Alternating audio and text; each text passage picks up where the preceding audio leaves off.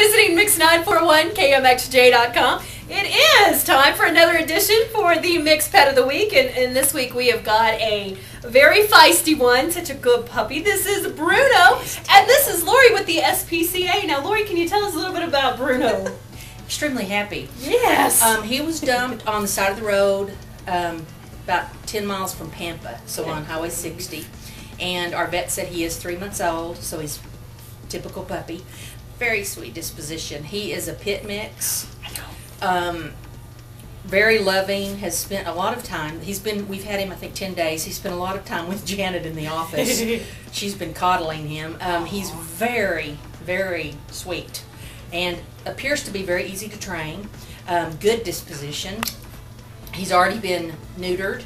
His shots are started. He's microchipped, so he is ready to rock and roll. Ready to perfect go. He loves to give kisses too, I see. He does. He's a big kisser. Well, now, Lori, I know people hear pit and they're terrified of that word, but I mean, I'm assuming just like with any other puppy, they can be trained and they're good dogs. You know, it's how they are raised.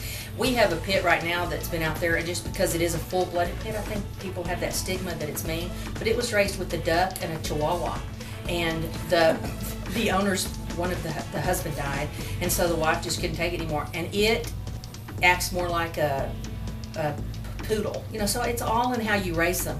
And this is a perfect example. Someone can get it 3 months old and train it to be a sweet, but you know, it's all in how you train them. So, and of course you do have a pretty difficult screening process if people want to adopt dogs, especially pits. Yes, very much so. And we're the only shelter in Amarillo that actually has pits.